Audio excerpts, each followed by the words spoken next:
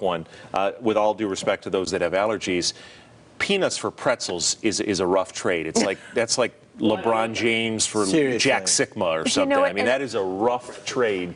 You got the Jack Sikma reference. Nice. Peanuts are far superior to pretzels. Yes. Pretzels are dry and salt. There's not much going on there. Well, I love peanuts and peanut butter so much, and that is such a tough allergy. That's a tough trade. People who have it too. I feel really bad for them also because they don't get to enjoy the beauty of peanut butter. You don't get excited about a pretzel. No, you don't. And if you do, let me know. Soft pretzels. Send me an email if you like those pretzels. You like them, Philadelphia Carlos? soft pretzels are good. Yeah. Carlos likes them over peanuts, Los.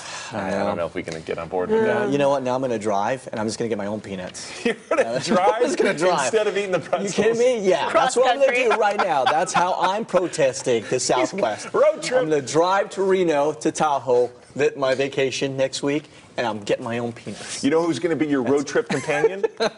Jack Sikma. Oh, my gosh. Would you bring a Jack Sikma? The old Seattle Supersonic, back in the old days. Nice going, man. I got to give you $10 for that one.